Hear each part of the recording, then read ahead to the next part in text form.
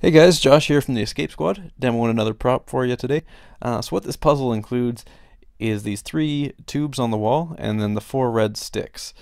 So the objective for it is to press the two buttons that are located inside the two longer tubes.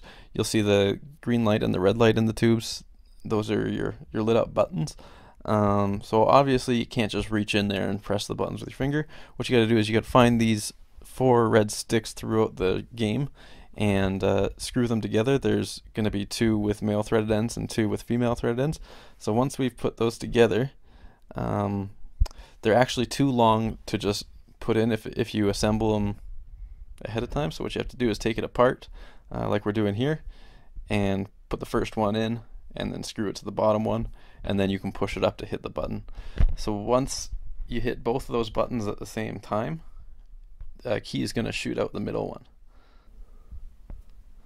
This is an easier one to do with three people if you can have one person guiding you. You'll see the key just shot out there.